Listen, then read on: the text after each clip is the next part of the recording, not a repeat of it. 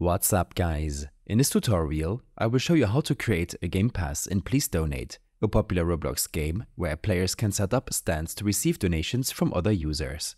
Without a Game Pass, you'll find that your donation stand lacks the ability to receive donations. To get around this, we'll create a Game Pass, which, when put on sale, enables those donation buttons, allowing you to start receiving donations from other players. To begin, navigate to roblox.com and log into your account. Once logged in, click on the Create button located at the top of the page.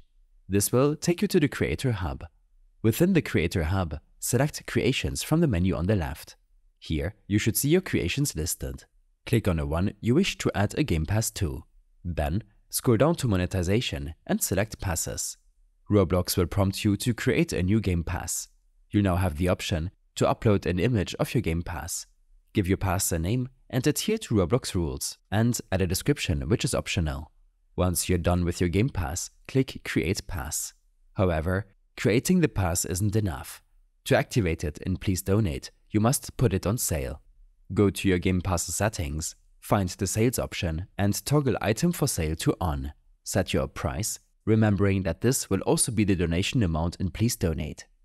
Keep in mind that you retain 70% of revenue generated, with Roblox taking a 30% cut. After saving your changes, your Game Pass is now on sale and ready to make its debut in Please Donate. Head back to the game, claim your stand, and now you should see the option for players to donate to you via your Game Pass.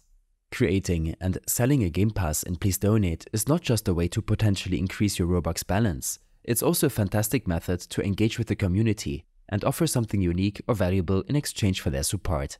I hope this helped you out. Leave a comment if you have any questions and see you in the next one.